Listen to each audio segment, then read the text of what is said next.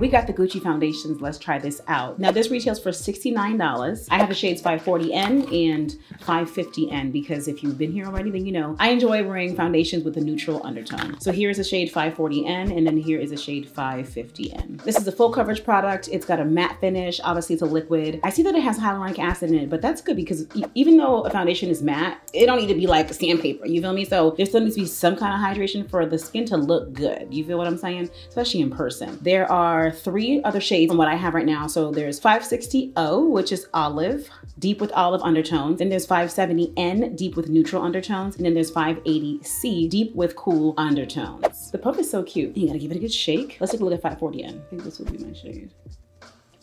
Oh yeah. I think this is my shade. Hold on a second. Oh yes. Look at that color match. Listen, after you buy foundations for so long, you just know. And I, like I said, have found that neutral is just the best for me. 550N. Maybe, I don't think I'll get any darker this summer. I mean, it is June, but I was gonna say maybe I'll keep 550N in case I get dark.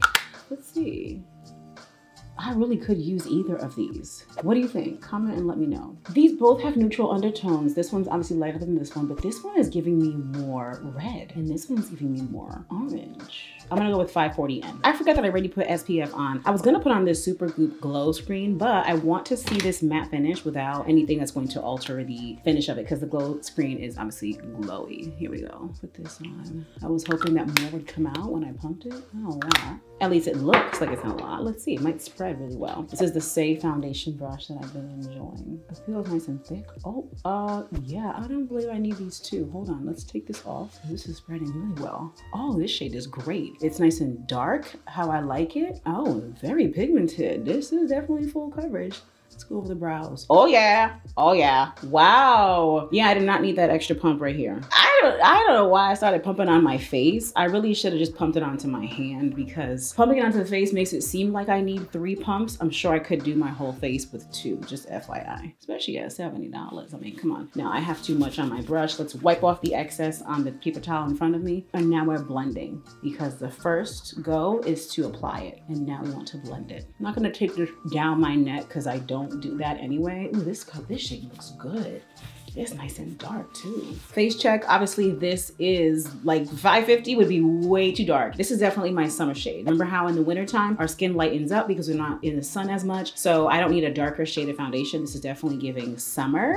I'm gonna wear this of course several more times. And if I really, really like it or love it more than I actually do right now at first try, I'm gonna get a shade down, still neutral that I can wear in the wintertime. But let's finish this full face and then look at it at the end. I still have been loving this Lancome Tanti Dole Concealer in the shade 500. I normally have been wearing this with a different foundation, which is the Lancome Tanti Dole 555 Suede. See, right? So let's see how this looks on this foundation because I always tell you that when you change your foundation, shade and undertone maybe, it's going to alter the way that your concealer, if you keep that the same, will look, right? You have not changed your concealer, all you've changed is your foundation. It is going to look differently. So let's check this out. I already washed my beauty sponge and squeeze it out, but you always gotta go with a paper towel or a towel itself and squeeze it some more. And here's the thing, I like going darker with my foundation. I've explained that several times. That's what I like to do. It works for me. When I do my concealer, you're gonna see how the face lightens up because I use a very drastically light color. That's what works for me and it looks so stinking good. Look at that blend. I still like to bring my concealer down the middle of my face. And honestly, now that I've blended this, I don't think it's light enough. I'm gonna go with a different concealer that is a lot lighter. I don't know what it is, but lately I haven't been feeling like 500 is light enough. It's beautiful, but I feel like I be wanting it lighter.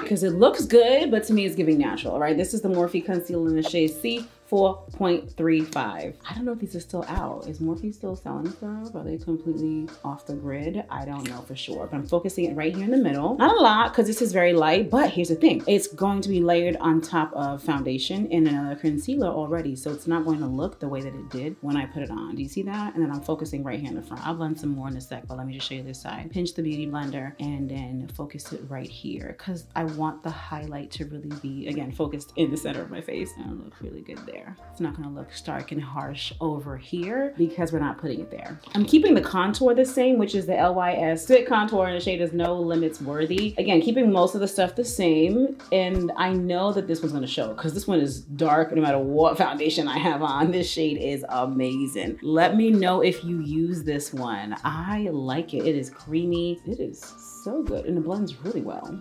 Blend this into the hairline, girl, because look at the shade difference on my scalp, which is okay. This is makeup, you feel me? But let's blend this into the hairline so it looks a little more decent. I think my skin looks phenomenal. I'm gonna come real close so you can see. Just wow. Granted, I have on contour and stuff, right? But just amazing. I've been enjoying this Givenchy Prisme Libre.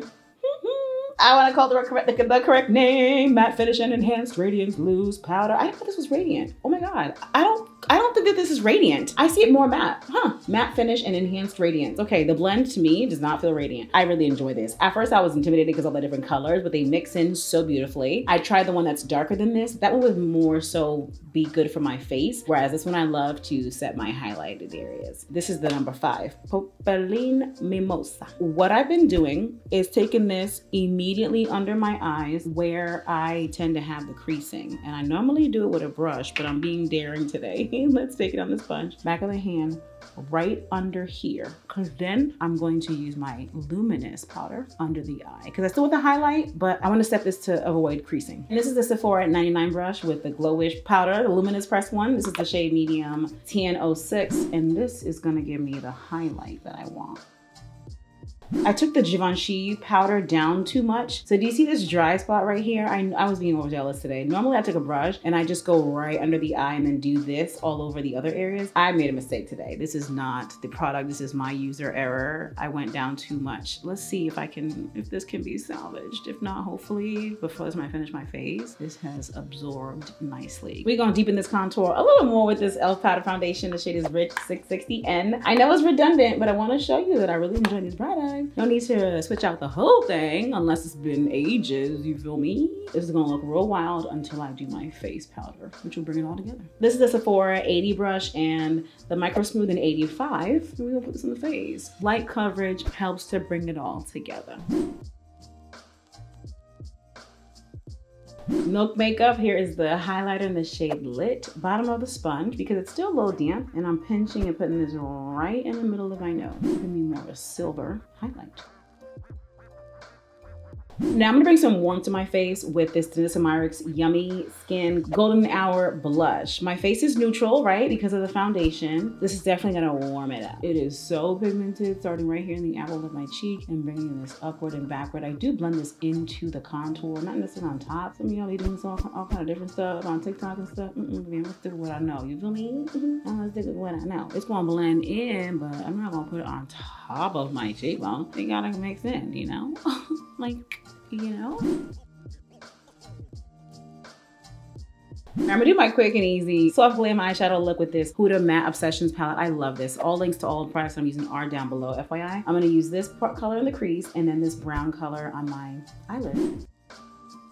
Still gotta bring the crease color down. Well, if you do it like how I do it. Bring the crease color down under the eye. I'm making it thick because when I do the brown, it's gonna be tighter, closer to my eye line. So I still wanna be able to see brown and then the reddish brown. Brown and then the reddish brown. You see what I'm saying? If this reddish brown is too close to my eye, when I put the brown down, it's gonna overtake the reddish brown. So it won't be there, you feel me? And I want it to look like a sunset. Also too, another thing to note, because I did the brown smoky eye and I brought it down below, I intentionally just now brought it down lower than usual. And this conceals any fine lines. If for some reason your concealer below your eye is still creasing, it really shouldn't show if you have a dark color underneath.